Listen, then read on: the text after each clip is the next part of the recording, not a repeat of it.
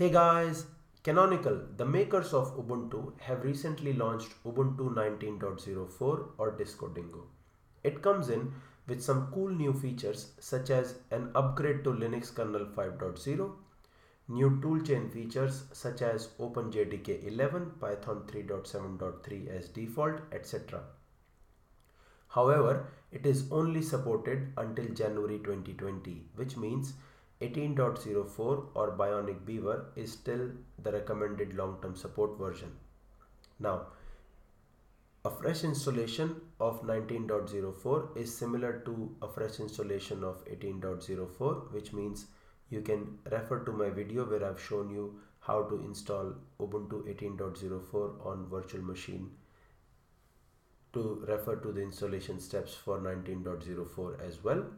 In this lecture, let's see how you can upgrade an 18.04 Ubuntu machine to Dingo. So let's head back to our lab system.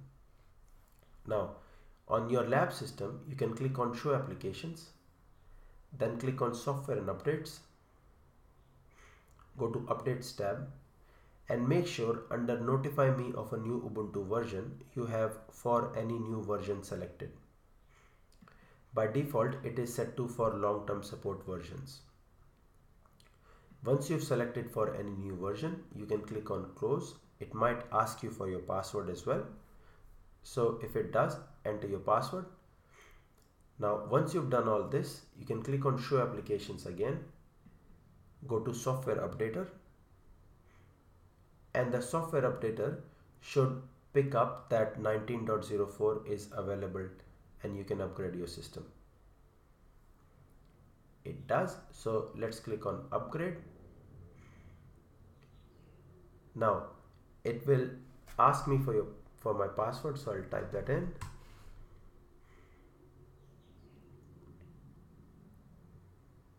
And then it tells me that the release notes can be found at wiki.ubuntu.com/discodingo/release notes. So let's click on the link. It is always a good idea to read the release notes of the software you're planning to upgrade to.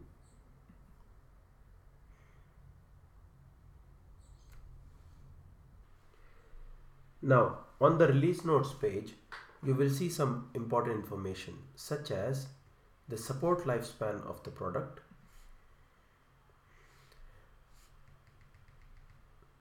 download links for various flavors of Ubuntu 19.04, upgrade instructions, new features that were introduced in 19.04 such as the new kernel, toolchain upgrades, desktop has been upgraded to Genome 3.32, some server version upgrades as well.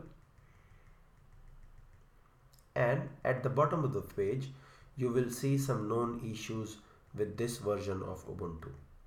Now, this particular section is really important because you want to know any known issues with a particular software and you need to identify if those known issues could impact your productivity or your production systems. However, since we have a lab system, we can close this and we can click on Upgrade. This should start the upgrade process. And as you can see, it is preparing to upgrade right now. Then it will set up new software channels, download new packages, install those upgrade packages, clean up the system and restart my computer. So I will pause the video now until it asks me to do something. Here I can just click on Start Upgrade and close. Here you can just click on Replace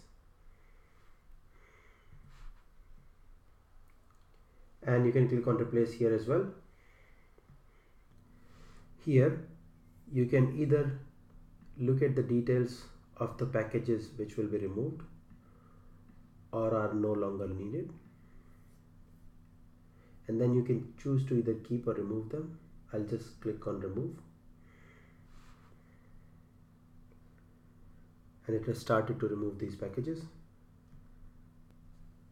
Now you can click on restart now to restart the system.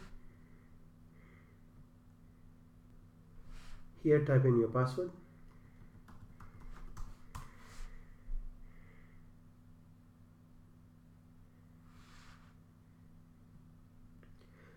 And as you can see, the system has been upgraded to Ubuntu 19.04. We can go to show applications to look at the different applications,